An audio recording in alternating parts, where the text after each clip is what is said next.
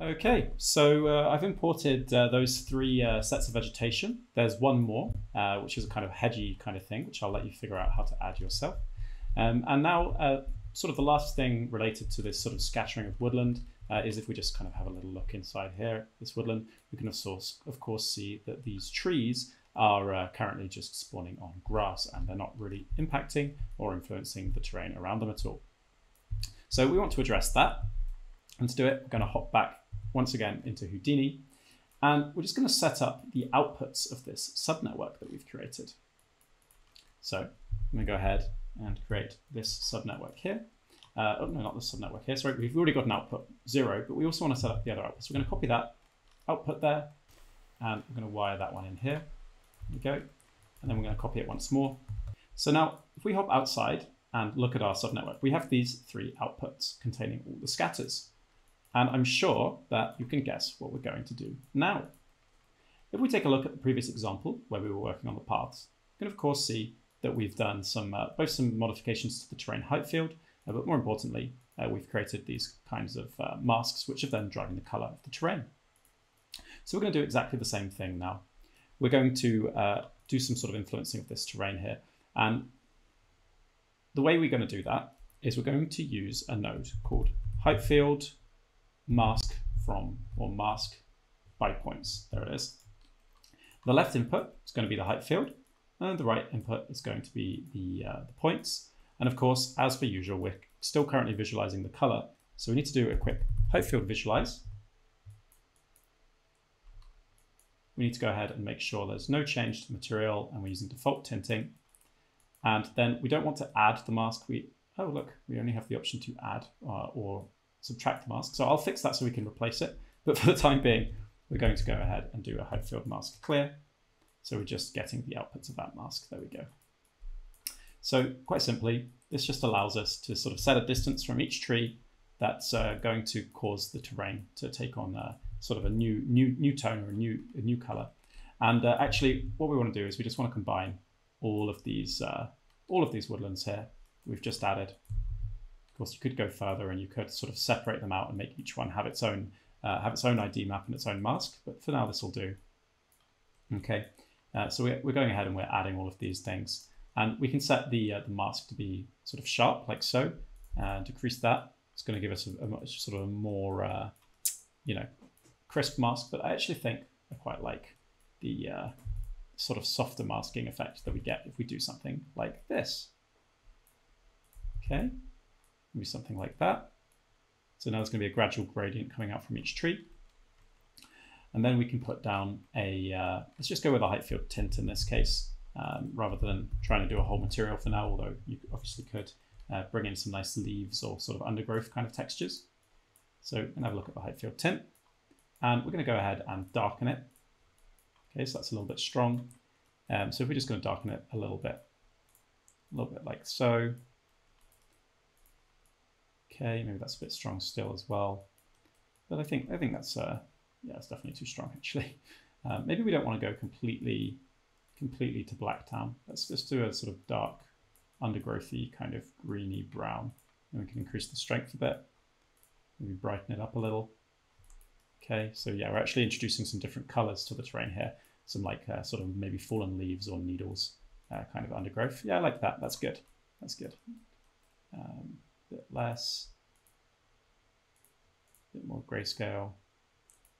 Okay, so that's us influencing our macro texture. But you could actually skip this step. I think more importantly, what we want to get from that mask is we want to go and influence the IDmap so we can scatter some leaves or debris underneath all the trees.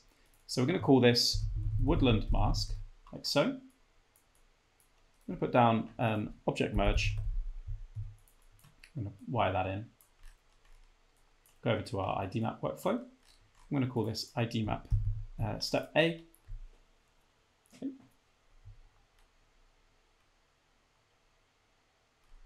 And now the step after this is where we're going to do some work. And the reason we're sort of splitting it off into its own separate like output is because the work inside of the Woodland subnetwork relies on this IDmap not changing. Otherwise, the result from there will change too. So we're sort of breaking this into a subsequent step. We can go ahead and copy the trails layer though, and copy that down just going to hit escape to stop it from cooking while I've copied it because I don't need it to cook yet. Go. I'm going to call this Woodland layer. Okay. And then I'm going to go up to our IDmap layers, of course. We're going to add one more layer, which we're going to call Woodland. I'll make this sort of a slightly different shade, maybe even a kind of more browny brown. Okay. We wire in the output of IDmap A into our left input and our Woodland mask into the right input. And of course, we're going to set this to Woodland. And now let's have a look. Okay, so we're seeing some splotches on our terrain around about where all of our trees are. And we can expand those splotchy regions by increasing the threshold here if we wanted to. But I think I'm going to leave it pretty small, pretty tight around the base of each tree, like so.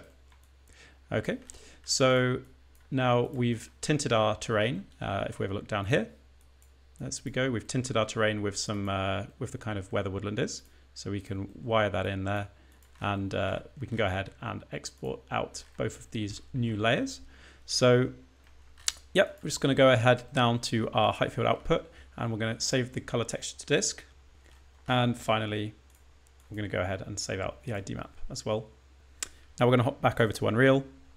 Ooh, that was a bit bright.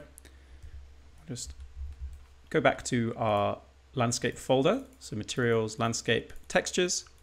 We'll re-import both the color and the IDmap there. Okay, and if the terrain looks a bit weird, you remember what happened when we imported the paths? It's because we need to go to our landscape material. We need to increase the number of IDmap layers to 7. There we go. And then lastly, we just need to go to the layer parameters and add one more layer. The way we're going to do that, drag in the landscape layer like so,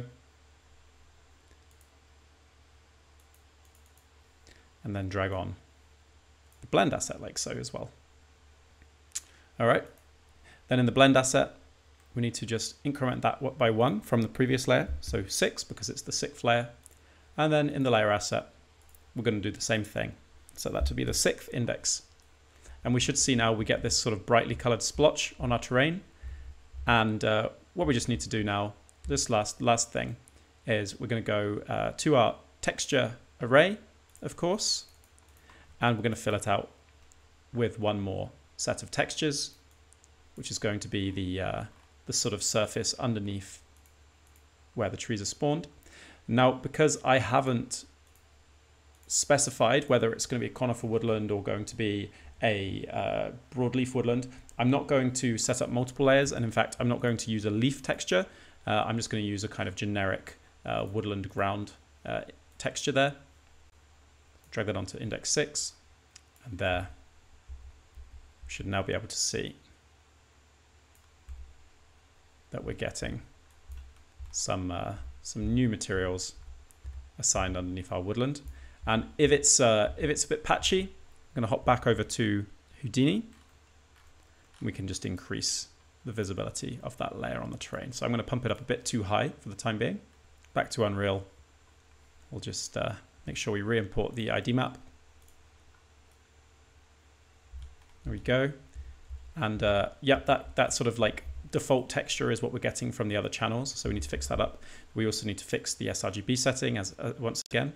And then we'll just wire in the accompanying textures to the normal map and to the masks texture. All right, so now we can save those texture arrays and admire our work. Okay, so that's it. Thanks for watching, and I'll catch you in the next one.